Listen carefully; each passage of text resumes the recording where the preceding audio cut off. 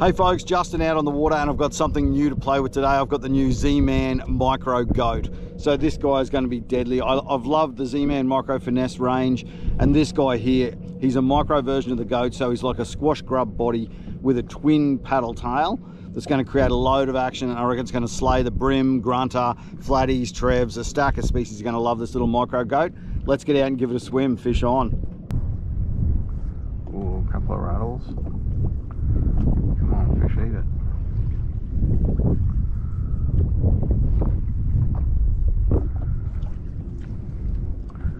We got a few rattles.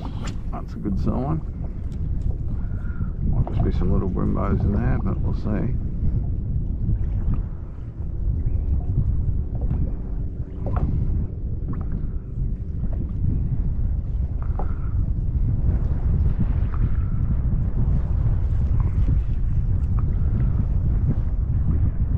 Brim behind it.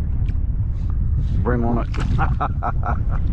Little brim ate it right at the yak. How cool is that? I saw him come up behind it, dropped it back, and he just drilled it. That's pretty cool. Little brim to kick things off. See if we can find a bigger one on this little Micro Goat.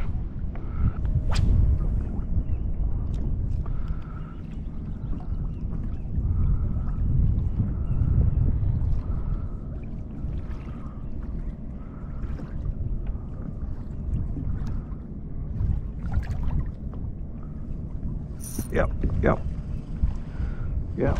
Oh, another little fella. Where there's smoke, there's fire. That's just hopping and slow rolling that Micro Goat along the bottom. Another little pocket rocket brimbo. We might creep out a little bit wider on this flat and see if we can find a bigger fella. Oh, that little number 2 hook's pinned him right in the jaw. Come on, mate. Alright, we're out and we're done.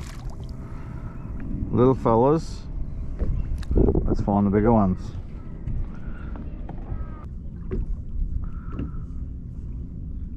Oh yeah, a whole school of brim behind that Micro Goat then.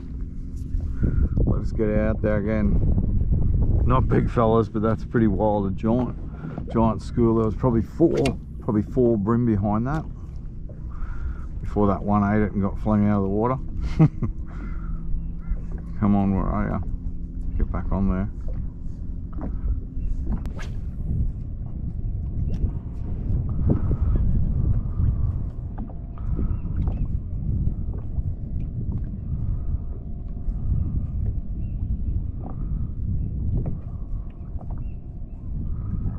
Yep, there we go. That feels a bit better.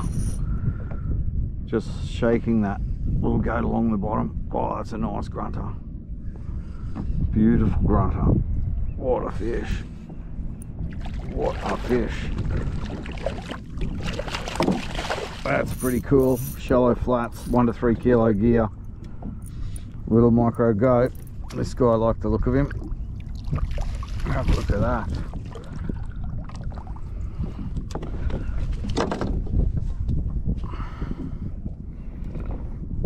Pinned beautifully in the corner of the jaw. That'd be a nice, getting up towards 40 centimetre grunter. Come on, mate.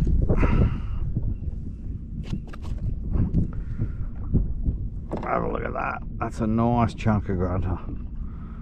Little Micro Goat wedged right in the corner of the jaw there. Beautiful fish. That's the midnight oil colour in the Micro Goat, and that's on a 1/8 ounce number 2 in the HeadlockZ Finesse UV Jighead, and that's in the motor oil colour. So a really nice little combination there for twitching across the flats. That's a beautiful fish. We'll get him off that Micro Goat and send him on his way. There we go, little Micro Goat. And that fish loved the look of that. See you, buddy. He's away. Beautiful. Alright. Now that we've released that guy, we might scent up again. So I'm just scenting up with a bit of Procure. Whoa, she's a bit warm today, so that's coming out a bit liquidy. I only need a little bit. I'll give that a good covering. She's a hot day today. I wasn't sure how we'd go on the flats up here because it's pretty warm. Thought it might be a bit warm for the fish up on here, but they're up here. So basically I've got that 1/8 number 2 on there in that HeadlockZ Finesse UV. Midnight oil and motor oil, good combo, the motor oil head and the midnight oil and the plastic. And all I'm doing is punching a long cast, and then I'm basically just letting the plastic fall almost to the bottom, and I'm giving it a few twitches. So I'm just fishing a shaking retrieve, so shaking and winding, give it a pause, shake and wind. And the bottom here is broken weed, so if it's dark it's weed, if it's light it's sand generally. So when I see that the plastic is in a sandy area, I can pause it and let it hit the bottom. So in front of me there's a sand patch, so I'm going to go to the sand patch, I'll let it fall to the bottom because I'm not going to catch weed where it's dropping there. Give it a few shakes off the bottom. Now it's weedy, so I want to keep it moving, so I'm just going to give it a few shakes and a pause. And then every now and then when I get to the sandy bits, I'll let it hit the bottom again. And that grunter ate it when it hit the bottom. When it hit the bottom, I started to move it again, bang, he drilled it. So that was pretty cool.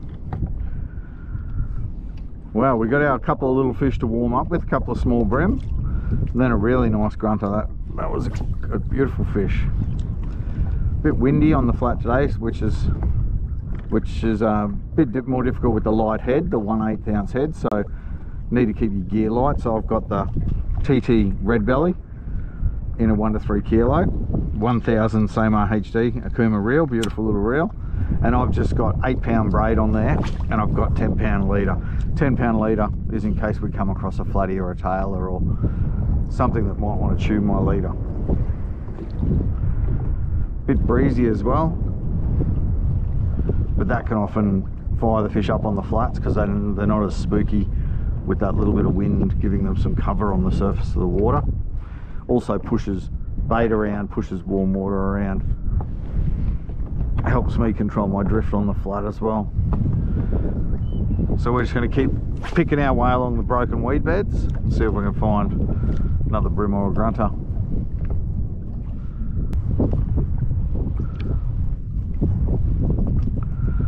With the big tides we've had lately, there's a lot of loose weed up on top of the flats as well, so it can drive you a bit bonkers catching loose weed. But if you do that shaky retrieve, that'll often shake the weed off as well as you retrieve. Just give it that pause every now and then to get down a little bit further in the water column, down to where those grunter might be, near the bottom more.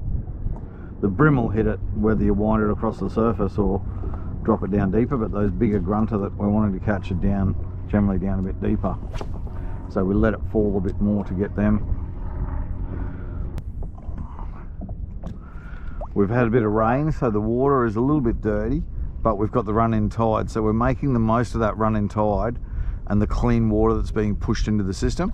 Once that tide turns to run out, that water's going to dirty up quickly and the bite will probably drop off. So got to make the most of the bites that we can get while this tide's running in. So we're just covering water, mixing up the retrieve a bit, hitting those deeper pockets and those sand pockets, seeing if we can stir up a fish or two.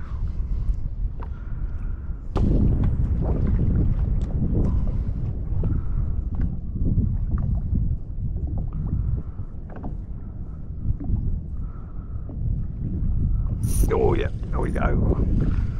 Oh, what are you, decent bream this time? That's a nice bream. Up on the flats. Micro goat. Just shaking it. We've just moved along a little bit here to another patch of sand and deep pockets.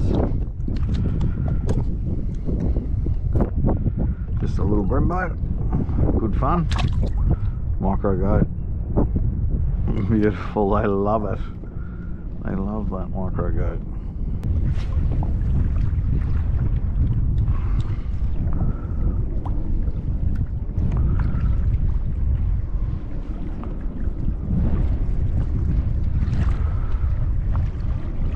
Oh, yep. Oh, yeah. Oh, giant herring. Oh, off. Man, giant herring. That was wild.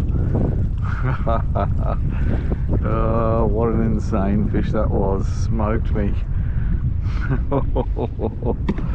Oh, he was going at a rate of knots, that guy. That's okay, we got this other one rigged. Let's just switch it straight over and see if we can follow that up. He might have some mates with him. He was going off tap. Bit of saltwater yabby nipper. Those giant herring love prawns, and this little guy, he just looked like a little jelly prawn. That dude was all over that. Oh man, that was wild. Not surprised I got bitten off though. Giant herring can't do that to you. Let's try that again. That was just a long cast. They're just working it back. Hopefully he's got a few mates in there with him.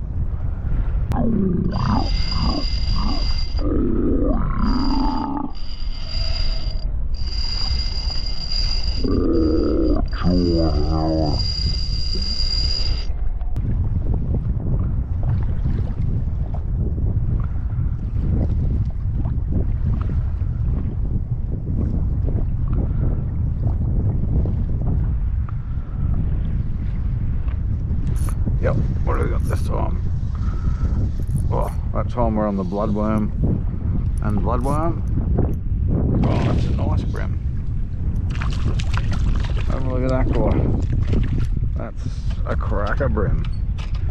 Bloodworm head, bloodworm micro goat. Oh, there you go, nice bream on the flats.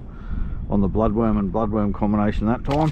So our bloodworm micro goat and our bloodworm 1/8 ounce number 2 hook. Beautiful.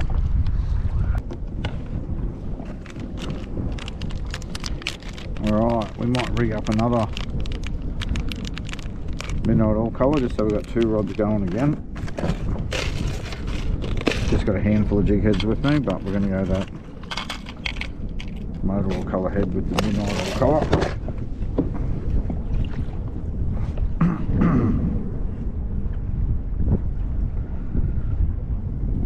Remember, out of the packet, you've got to break those legs apart.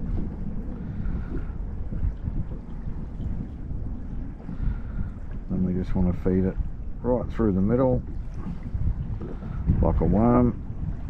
Feed it around till it touches that keeper. Punch it out through the back and then push it up over the keeper there, and that's sitting pretty nice. We'll tie that back on, centre up, and have another go. Alright, I'll just tie that guy on there with a locked blood knot, and that's then ready to go. Put a bit of scent on, get it back in the water. I'll see if we can hook another one.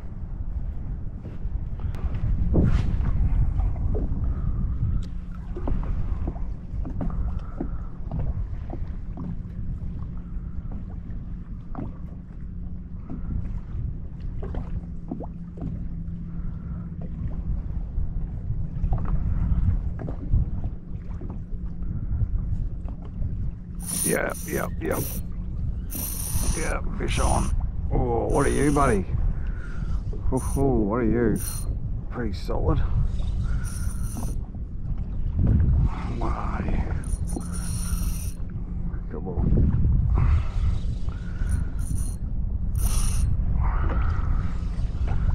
Just giving it that slow shake, letting it fall to the bottom again. That feels fairly solid, this fish. Another nice grunter. The grunter are loving these little micro goats. Come on, buddy. Beautiful fish. There we go. Have a look at that guy. Settle down, mate. There we go. Beautiful javelin fish or grunter. That's the silver or the spotted. Pinned right in the corner of the jaw. Oh, come here, mate.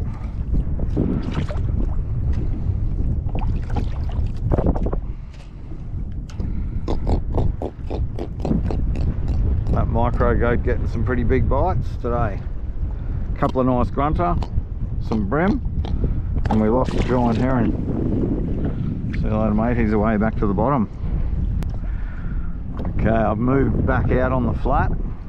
That way I can blow back in with the wind. and use the wind to throw up big long casts. More time with the plastic in the water, more water covered, and hopefully a few more fish.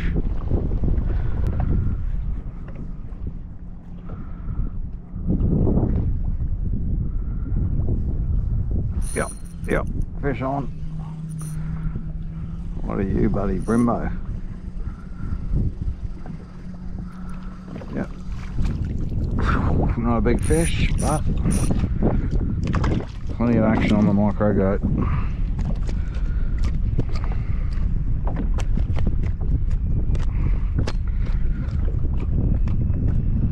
Perfect colour combo for this dirty water. That motor oil UV head, midnight oil colour in the plastic, so both UV. After that rain, doing the job.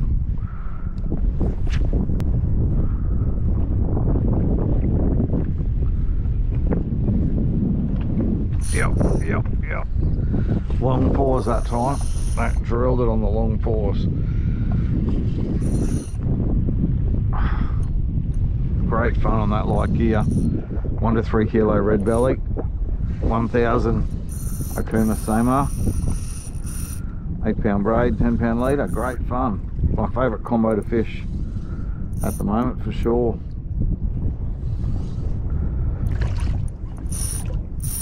He's cranky. Another nice grunter. Righto. No doubt the grunter love this micro goat. They are drilling it. It's another nice grunter. So they're all legal size. Oh, those grunter that we've been catching, because they are the silver or spotted grunter, javelin fish. Oh, see you, mate. Either way. And that is what's doing the damage. A deadly little combination. Motor oil 1/8 size 2 in a HeadlockZ Finesse UV, and that little double kicking tail. Don't know if you can see it in the water there, but it has two little feet. It's like two little paddle tails kicking. Beautiful. Goat comes in a bunch of different sizes. This is the micro, and I love it I love micro baits up on the flats, because a lot of these fish are just herding up jelly prawns or tiny bait fish. So these, oh, there's a tap. They're on it, yep, on it.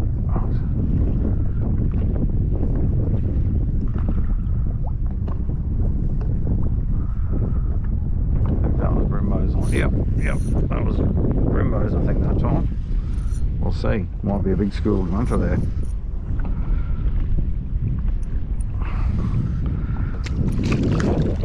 Right, Brembo that time. Felt like a Brembo. Like a grunter. There's a nice bream too. Hot little bite on the micro goat.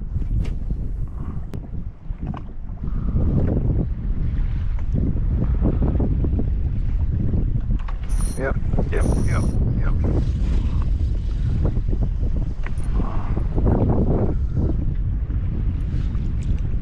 Oh, what are you, Brembo? Cranky.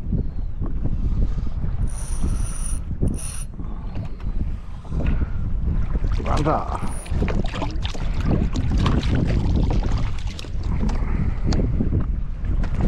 don't think I've ever caught so many grunter in a single session. They're loving this micro goat. See you, buddy. He's a bit smaller, that fella. Still good fun. Alright folks, there we go. A cool little session on the water, giving the new yak a run and getting stuck into some nice bream and grunter on that deadly little micro goat. So that's the latest release in that micro finesse baits range from ZMan. To check out the next session where I'm fishing this deadly little plastic, you need to head over to Tackle Tactics TV on YouTube and give that a subscribe, and stay tuned. There's a video dropping soon where my mate Declan Williams and I are out on the Brisbane River. We fished this little guy for some even bigger fish. So buckle up, make sure you check that one out. All the best with the fishing. We'll see you out there on the water. Fish on.